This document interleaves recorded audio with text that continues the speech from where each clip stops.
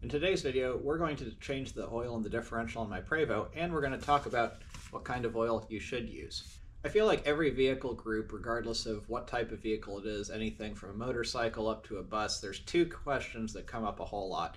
One is what kind of oil to use, and the other one is what kind of tire to use. And people have very strong opinions on both of these subjects.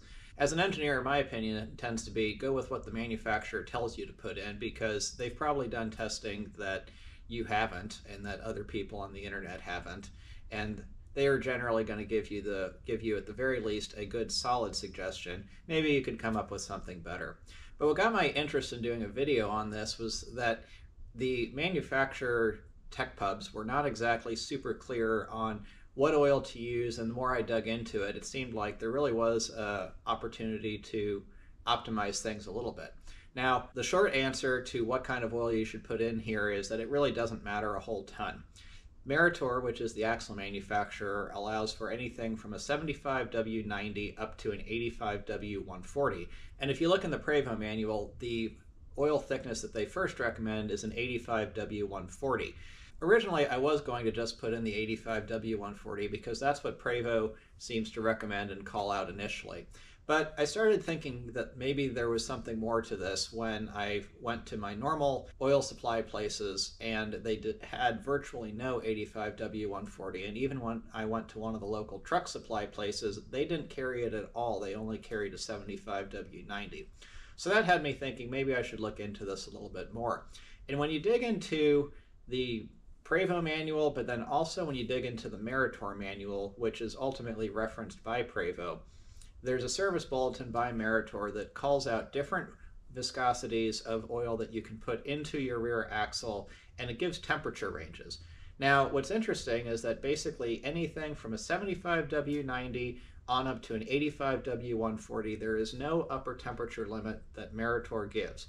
It only changes the lower temperature limit, where 85W140 is at a plus 10 Fahrenheit, down to a minus 40 Fahrenheit for 75W90. So you might be saying, why does this even matter to me? Well, it probably isn't going to matter a whole ton, and so you can just put in whatever oil you feel like that meets those specifications. But I decided to go with 75W90, and there were a couple of reasons for this. The first one is that even though I don't expect to be driving my Prevost in negative 40 Fahrenheit temperatures, I do figure I probably will be driving in colder than 10 Fahrenheit temperatures at some point in time. Part of how my engineering brain works is that I like to do little optimizations everywhere I can for efficiency when it's not going to impact anything else negatively. A 75W90 oil is going to be significantly thinner than an 85W140 oil, and what that thinner oil ends up meaning is that you have less horsepower that it takes to move the differential gears through that oil. And so what that means is that you're going to end up using a bit less horsepower to turn the differential, which gets you a little bit more efficiency. How much? Well, I went to see if there were any kind of research papers on this, and I found one that said between 0.5% and 1.5% at hot temperatures and 1.5 to 2.5% at cold temperatures, more efficiency could be gained with a thinner oil. And going from an 85W140 down to a 75W90, that's significantly thinner to the point where you might actually be able to notice a difference. I get about 7 miles a gallon normally, so it might get me a 1/10 of a mile a gallon improvement. Do I really care about a 1/10 of a mile a gallon? No, but since I'm changing the oil anyway, if I can get a little bit more efficiency out of it, why not? It might also surprise you to know how often you are supposed to check your differential oil and change it. The manuals say that you should be changing your differential oil every 2 years or 100,000 miles, whichever comes first. In my case, I have a strong suspicion this is probably the original differential oil at about 23 years. Maybe it was changed at some point, but it almost certainly has not been changed within the past 2 years. And if it is original, my bus has about 100,000 miles on it. So one way or another, it probably should just be changed. Meritor actually even says that you should change it yearly, but if you go with a synthetic oil that they recommend, and they have a list of ones that they recommend, I went with this Mobil Delvac gear oil, which is on their list. They say that you can extend the change interval to 3 to 4 years. So I decided I'm going to go with the oil that Meritor recommends since they made the axle. I'm going to go with a thinner oil, which will get me a lower minimum temperature for operating per the book, and it might gain me a little bit more efficiency and fuel economy. But reality is, you don't need to overthink it. Differentials and gearboxes in general tend to be some of the most forgiving mechanical devices when it comes to oil. Just don't put water in them. So now we're going to change the oil. A couple of notes before you start. There's about 5 gallons worth of oil in the differential, so you're either going to need to have a very large drain pan, or you're going to need to at some point put the drain plug back in, drain out the oil that's in your drain pan, and then get the rest of it out. My typical drain pan I use is about 3 gallons, so I'm probably going to go with option 2. You don't necessarily have to remove the wheels and tires. Mine are removed anyway because of other work that I'm doing at this point.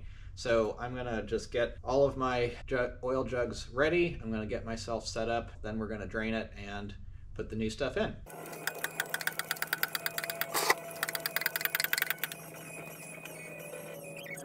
I've got the last little drops draining out of the differential, but I wanted to show you the plug here. Whenever you drain a differential or any kind of gearbox, especially if there's a magnetic plug, you're going to have some kind of fuzz on it typically, and that's normal. What you see on here is pretty well expected. It's just kind of smears off. There's nothing chunky. When you start to get chunks or things that look like recognizable pieces of gear teeth, that's when you want to be concerned. But this is just normal fuzz. The fact that there's as much fuzz on it as there is probably supports what I was figuring, that this is very likely original oil, but it was in good shape. There wasn't any water in it. That's the other thing. If you have oil that comes out looking like a milkshake, that's really bad. So once I'm convinced that enough of it's drained out, I'm going to put this in, and then we're going to refill. The fill port, in case you couldn't see, is right here. On mine, it's passenger side. Actually, it's really easy to access everything from here if the wheels are removed, and if not, you can just kind of get up into this little area where you can sit.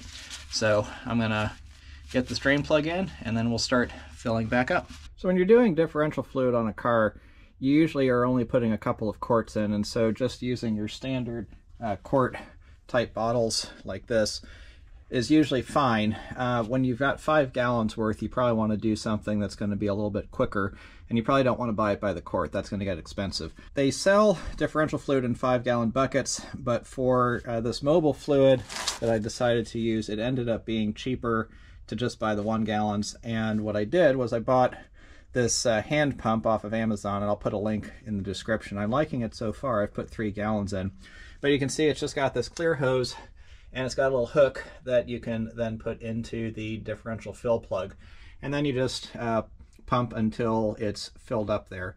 So like I said, I got a few gallons down. I'm going to get the remaining gallons in, and then we'll be done. I hope you found this video interesting and informative. Like I said at the beginning, you really don't need to overthink what oil you put in your differential. For me, I like to do little tweaks where I can to improve efficiency and performance, and so going to a thinner oil where it's not going to cause damage, it's still going to provide sufficient protection, and if anything, it might actually provide more protection if I drive in some really cold temperatures, seems like the right thing to do.